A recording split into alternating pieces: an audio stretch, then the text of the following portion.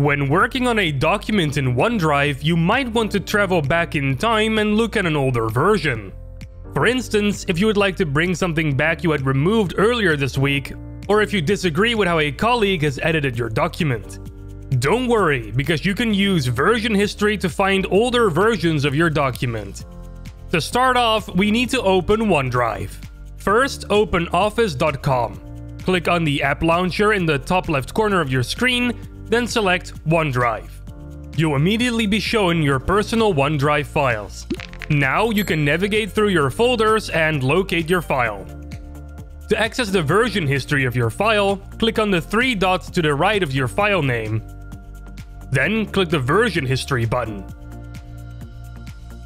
You can see when your file was changed, who changed it, and how large each version of the file is. The most recent version of your file is always on top and has the highest version number. If you press the 3 dots next to the version number, you can see a list with available functions for that version.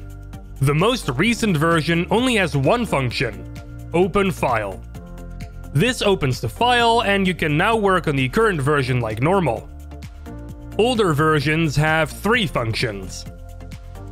Delete Version will remove this version from your version history and place it in the recycle bin that you can access on the left of your screen. Open File will open the selected version in read-only mode. This means you cannot edit this version of your file. This function can be useful if you want to copy parts of your old document into the most recent one. Restore means OneDrive will make a copy of this version and place it at the top of the list.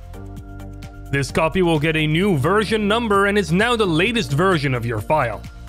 Now you know how to find the version history of all your OneDrive files and how to use it to restore lost data.